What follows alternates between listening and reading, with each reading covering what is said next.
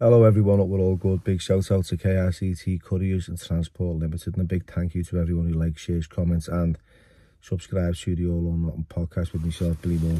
Okay, so I'm going to talk about Liverpool's most feared hardman, a guy called Eddie Palmer, aka the Toxteth Terror.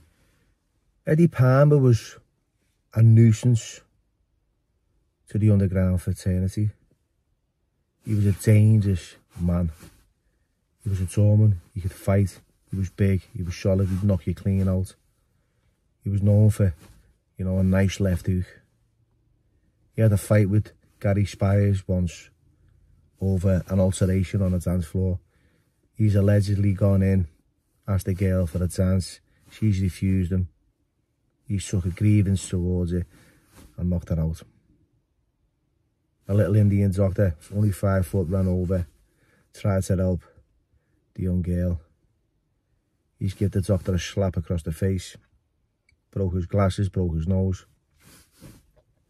And that's when Gary Spires intervened. And he said, "Come on, boss, let's go." But he didn't go easy. It resulted in Gary getting a swift hook to the jaw that he never saw. He never put him down. Gary Spires talked about the fight in Terry O'Neill's book, Working with Warriors. It's all documented. We went outside with Eddie Palmer, for a straightener, because that's what happened back then. It was straighteners. But Eddie's got a gang with him, and they're called the Stanleys because, they carry blades, Stanley blades. Cut you up, slash you. That's what they were about. So he had a little bit of, whether you call it fear, maybe being a bit more wary and cautious about really going to town on this Eddie Palmer, because he took him to the floor and he beat him. He bit Gary's forearm and sunk his teeth to the bone. And he was allegedly choking on the blood while Gary was trying to bury his head into the wall and knock it down. If you could last more than 30 seconds with Gary Spires, you were in with a fighting chance. And I think Eddie Palmer did last, but he got exhausted from what I've read. Because if you're not fit, don't care how hard you are, how hard you can bang, if you're not putting that person out with the first shot and you haven't got a combination to follow through, then you're in for a struggle. That's just how it is. Eddie Palmer was killed by a guy called Joe Keatley. There was a bit of animosity between these two. Eddie's allegedly tried to run him over a few years earlier, and he's been stabbed, murdered. However, Joe Keatley, nicknamed Beach, he ended up getting it dropped from a murder to a manslaughter due to a petition about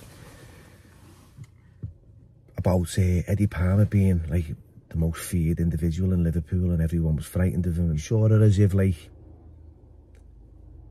Joe Doherty was doing the community a favour. So the judge gave him 3 years, and that was the end of that. Yeah, it's a dog-eat-dog world. But I've just done a podcast with a guy there called Paul Davies, who was a great friend of Gary Spires, and some of the stories are unbelievable. Gary was the most brutal martial artist to ever have came to Liverpool. Back in the days, those door wars were heavy, but it was like everyone had a straightener.